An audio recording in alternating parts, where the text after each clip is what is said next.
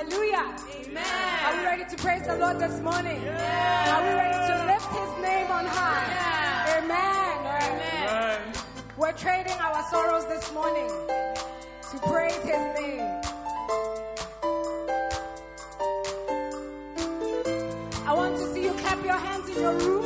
Wherever you are, you want to lift your hands up to Jesus. Amen. I'm trading my sorrows, and I'm trading my shame, and I'm laying them down for the joy of the Lord. I'm trading my sickness, and I'm trading my pain, and I'm laying them down for the joy of the Lord. Sing, I'm trading my sorrow.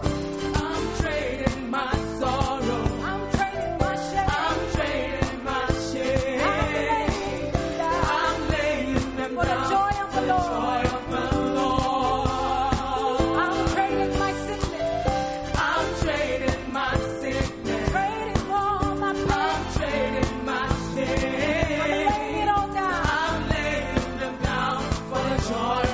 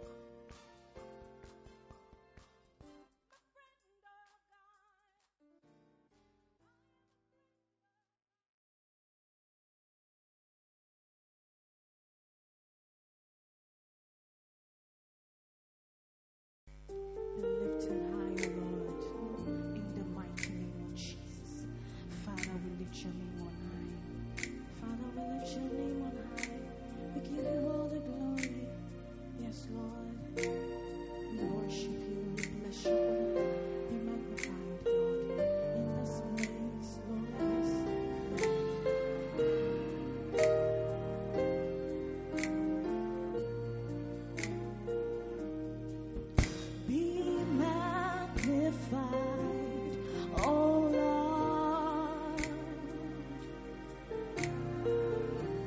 You are highly exalted, and there is nothing you can't do. Oh Lord, my eyes are on you.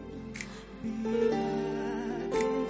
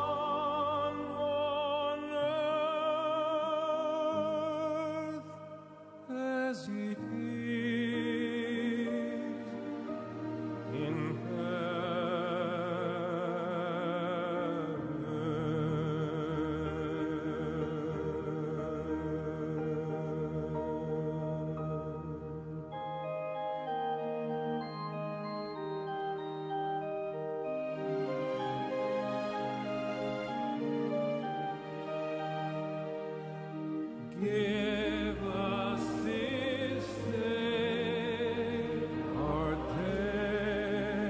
daily bread, and forgive us our debts as we forgive our debtors. And lead us not into temptation, but deliver us from evil. For thine is the kingdom, and the power, and the glory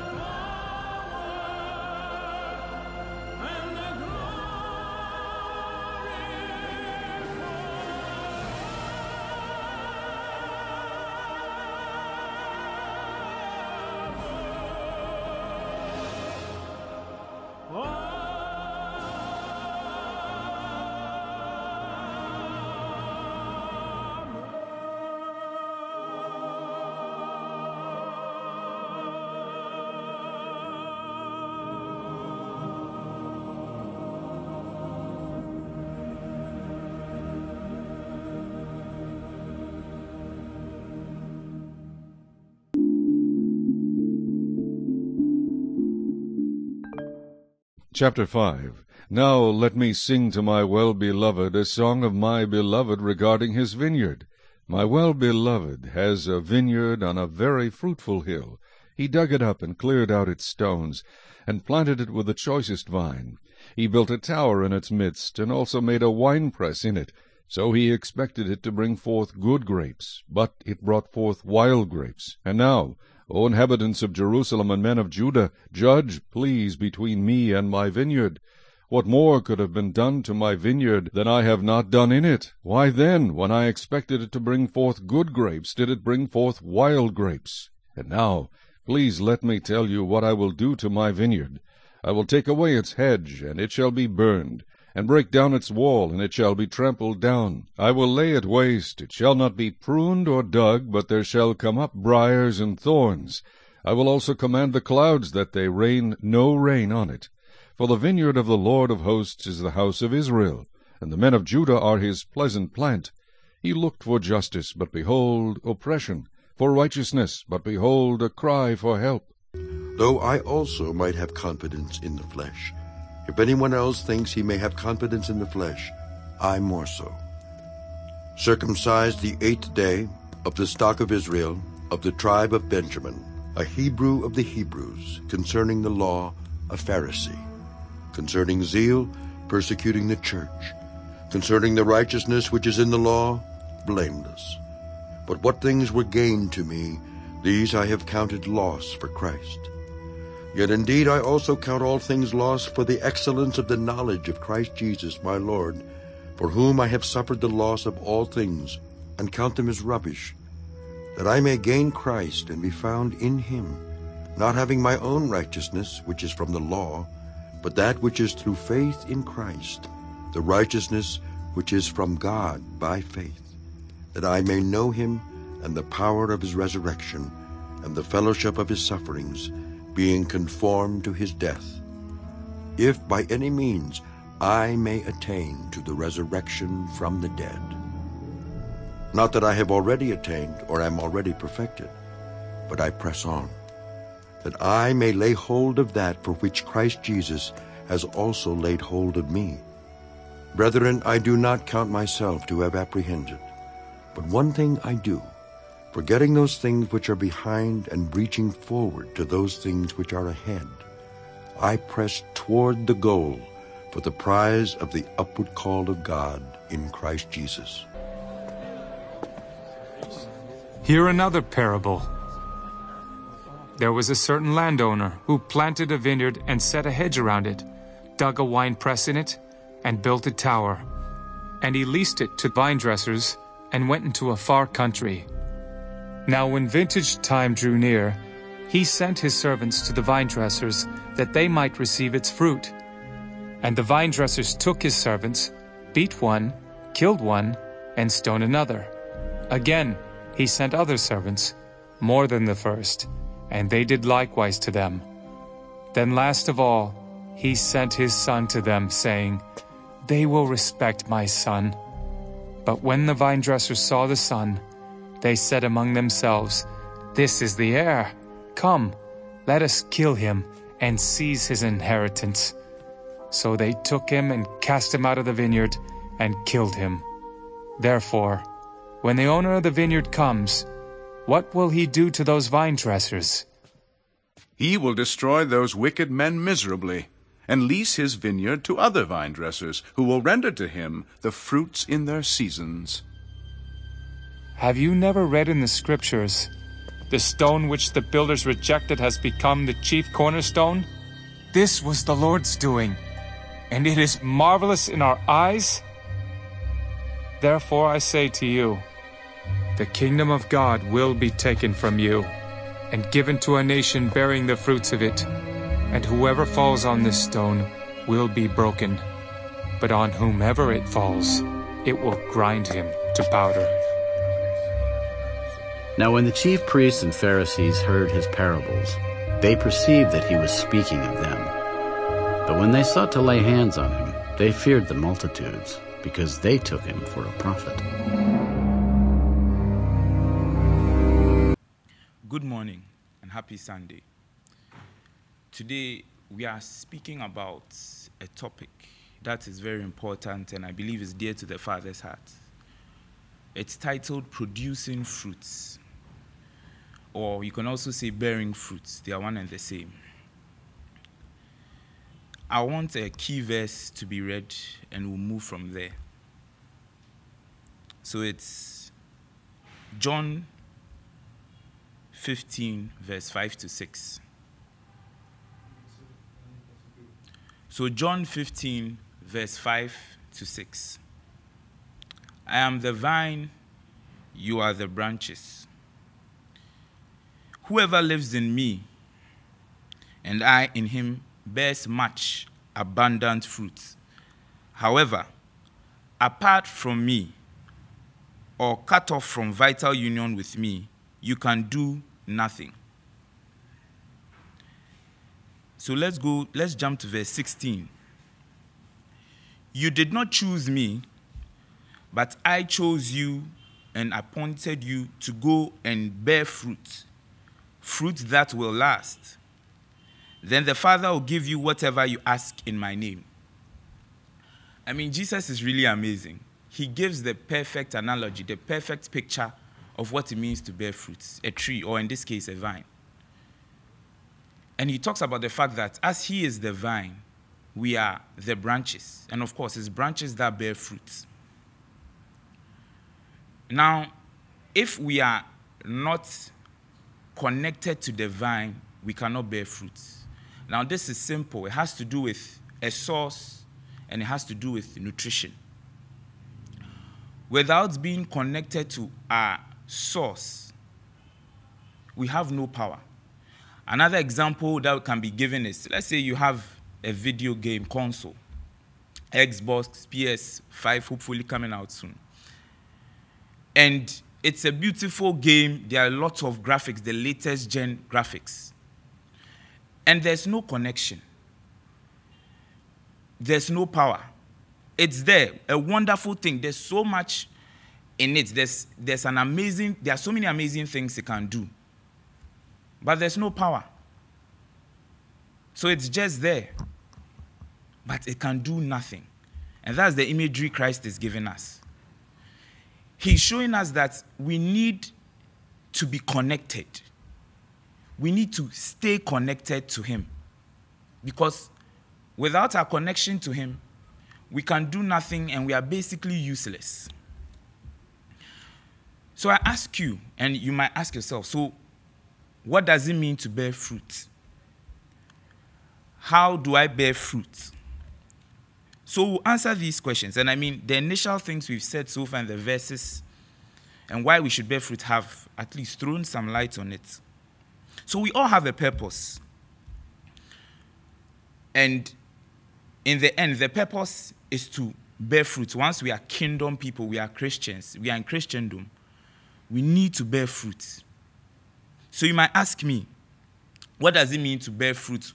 How do I bear fruit? Now, the Bible says that you are the salt on this earth and you are the light of the world. What does salt do? Salt preserves. If we are to go somewhere and your friends are speaking in a manner, or my friends are speaking in a manner that is coarse, what the Bible calls as coarse jokes or coarse talks, your preservation is immediately you get there, you season the conversation. People can't stay the same when they are around you. The Bible says we are the light of the world. Light illuminates. Because of your connection to the light of the world, which and who is Christ, we have different friends. We have people going through so many things in life. Even now, in this time that there was a lockdown, people get depressed, people get sad. There are so many trials and tribulations. But you going back and having your source from the light, which is Christ, that internal light shines and it attracts people to you. And you have a word in season for them. You have an encouragement because you yourself have light in you. For the Bible says, the light shineth in the darkness, and the darkness does not comprehend. For light itself dispels darkness. These are the fruits we are talking about. The Bible talks about the fact that we are letters of Christ. We are living epistles. You and I, we are Christ on earth now. So as he is, so are we now, here and now. What you see Christ doing in the Bible, how he preached to people, how he spoke to people, he healed people, just his presence, the way he spoke, it caused change in people's lives. Those are the fruits. The fruits manifest in us. And as it manifests in us and we begin to live life and bear those fruits of, the Bible calls something the fruit of the Spirit, things like love, patience, kindness, long-suffering. It attracts people to us. People come our way. People want to experience this thing that they are seeing in us. And of course, because we are connected, we show them. For then we become a waypost to Christ. We show them that no, it's not through our own power. I'm just a loving person. I'm just a patient person. I just do these things. No, but it's because I'm connected. I have a source. I have a power source. And that source is Christ. Let me read another verse. And that's Colossians 1:10. Colossians 1:10. Walk in a manner worthy of the Lord, to please him in all respects, bearing fruit in every good work, and increasing in the knowledge of God. We've spoken about bearing of fruits. You ask another question. Look, I honestly want to know how to bear fruits. I understand what fruits are, what the fruits we are talking about, the fruits of the Spirit. I know why I have to. I know the effect it will have on me and my family. So how do I do it? It's by staying connected. And how do we stay connected? The Bible talks in Colossians 1, the 10th verse, the ending of it says, and increasing in the knowledge of God. That is how we'll do this. Because it is by being by his side, always going to him in prayer. That's the only way we get to know God. And it is through the knowledge of God that our faith increases. It's through the knowledge of God that we begin to understand what the world is about and what his perfect plan for us and the world is. It's through prayer, having communion with him in prayer, through our quiet time, through our studying of the word of God, through times such as this, listening to sermons. It might seem mundane. It might seem like, oh, that's what I'm always told. The song that says, read your Bible, pray every day. It might seem simple. but such nuggets of wisdom and things that will change our lives. I know for a fact that God is desirous of us to be connected to him. For that's why he came and died for us. He wants that connection with us. And it's through that connection we will bear fruits. It's through prayer, constant reading of the word. Then we bear fruit. We become ambassadors. We manifest as Christ in the world now. So we need to stay connected. We need to stay in the word. We need to listen to sermons, tapes, videos. There are lots of information on YouTube. We need to be the light. We need to be the salt to preserve the world. So I put it to you and I put it to me. May we bear fruits, fruits that last, fruits that will change our lives and that of our families and that of our friends around us and the world at large. May we produce lasting fruits. May we produce fruits that the Father will be happy about. And may we, most of all, grow in the knowledge of God and stay connected to him. God bless you, and I know we will bear fruits and give all glory to God the Father. In Jesus' name, God bless you. Amen. I believe in God the Father Almighty, maker of heaven and earth, and in Jesus Christ, his only Son, our Lord, who was conceived by the Holy Ghost, born of the Virgin Mary, suffered under Pontius Pilate, was crucified, dead, and buried. He descended into hell. The third day he rose again from the dead. He ascended into heaven, and is seated at the right hand of God the Father Almighty. From thence he shall come to judge the quick and the dead. I believe in the Holy Ghost, the Holy Catholic Church, the communion of saints, the forgiveness of sins, the resurrection of the body, and life everlasting. Amen.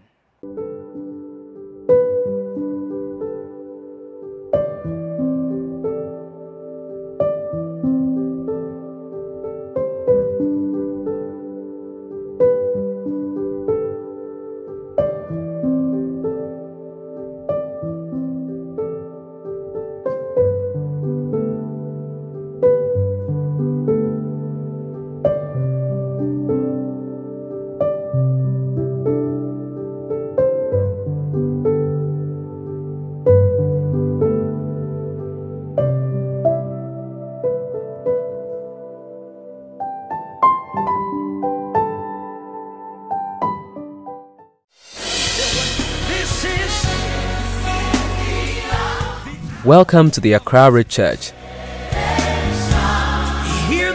We aspire to be a strong, united church, impacting families, Come, let us enter in. communities, Bow down and worship him. This is the hour.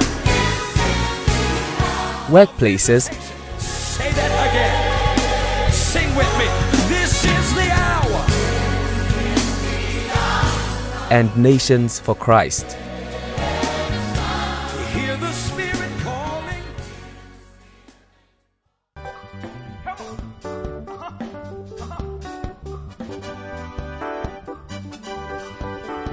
Come on, everybody. We bring sacrifice of praise into the house of the Lord. We bring sacrifice of praise into the house of the. We bring sacrifice of praise into the house of the Lord. We bring sacrifice of praise into the house. Everybody. We bring sacrifice of praise into the house of the Lord. We bring sacrifice of praise into the house of the Lord. As we come.